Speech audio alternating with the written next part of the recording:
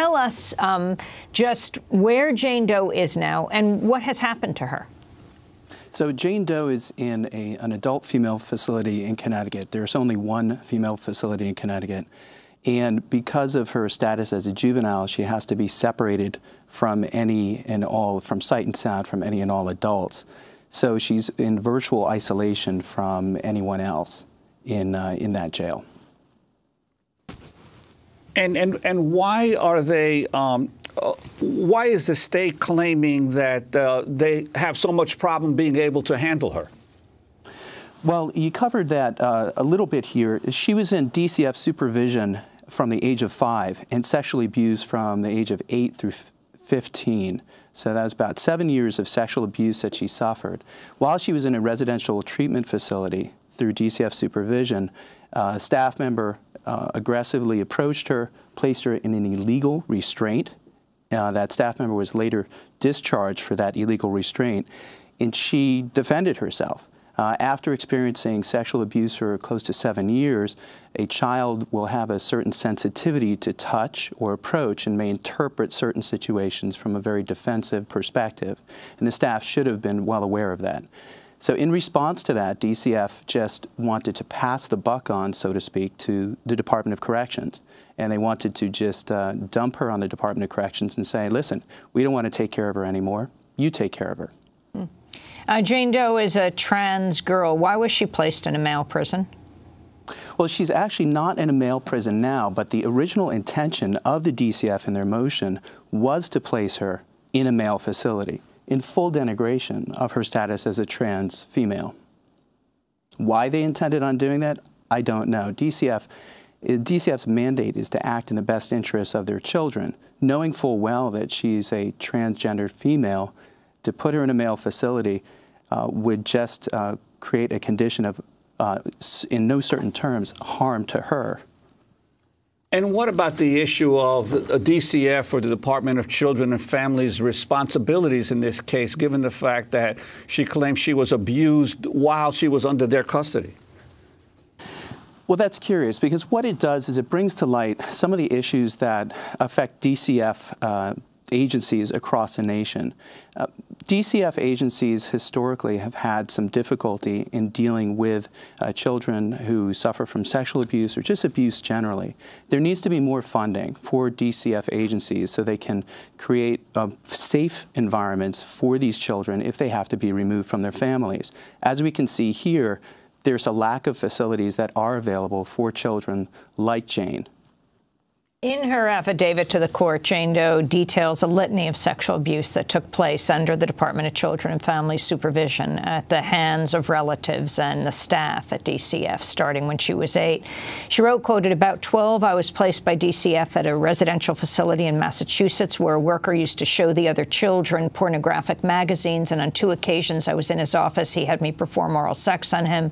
At about 13, at Connecticut Children's Place, a DCF facility, a staff member took me off school grounds, took me and another transgender female to the movies and dinner. In the parking lot after dinner, the other transgender female performed oral sex on him, and he drove to a more secluded place where we both performed oral sex on him. And at about age 13, at CCP, another boy who was a resident came into my room at night, placed his hand over my mouth, placed my face into a pillow, and anally raped me." She goes on to detail multiple other incidents of sexual violence, including abuse she experienced while working as a sex worker, writing, quote, "I'm tortured by these memories." Chase Strangio of the ACLU.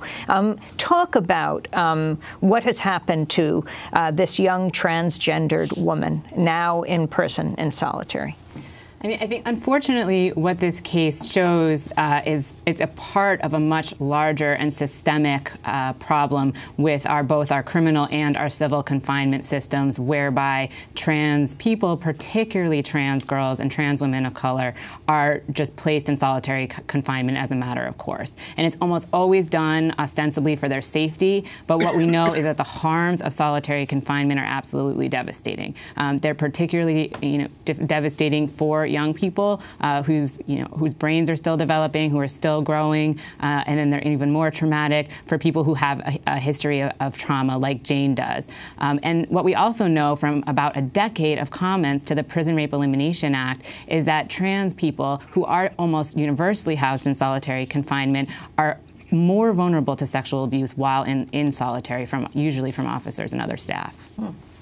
And the figures, the statistics, staggering. Among all transgender people, 16% have been incarcerated, and among Black transgendered people, almost half, 47%, have been incarcerated? The numbers from the National Transgender Discrimination Survey are indeed staggering. And so these are the drivers of incarceration, disproportionately impact trans women of color in particular, and then once incarcerated, the incidents of violence are particularly acute for trans people. In one California study of trans women in a men's prison there, they found that 59% of transgender women in California prisons had been sexually abused.